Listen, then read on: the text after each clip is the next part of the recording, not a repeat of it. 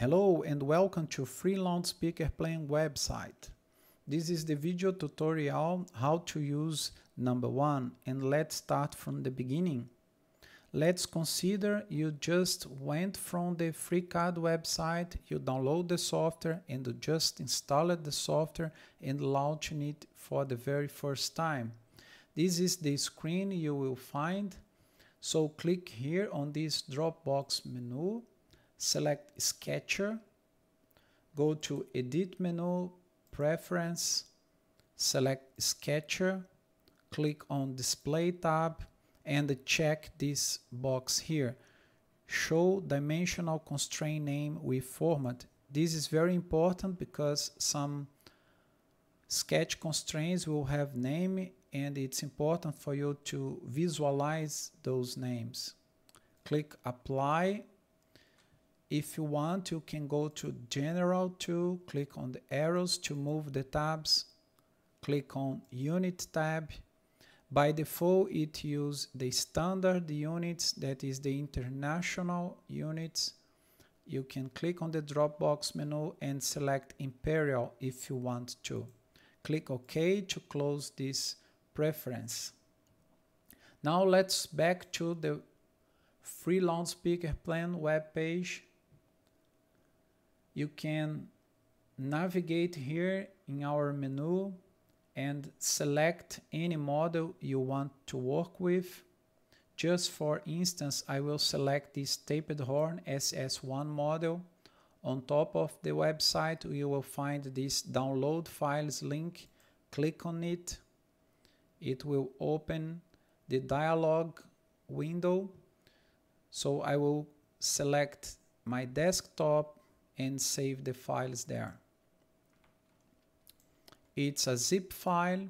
I will extract the zip file, creating the tapered horn SS1 folder. Opening the folder, what I will find there? So you will find 3 different files with the extension FC macro, that is the FreeCAD macro. If you are not seeing the macro, probably is because your operational system is hiding the extension. So I would recommend you in the configurations of your operational system to show file extension. You will find also 2 image files. One image refers to the input. So each different loudspeaker model will have different amount of inputs, and those inputs are the variables or the freedom you have to modify the design and to adjust the design for the drive size and the dimensions you want to.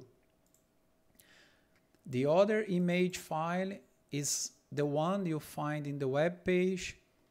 It's just a cross-sectional area of the box with some color scheme, the unfolded version representation, and the horn rasp system model.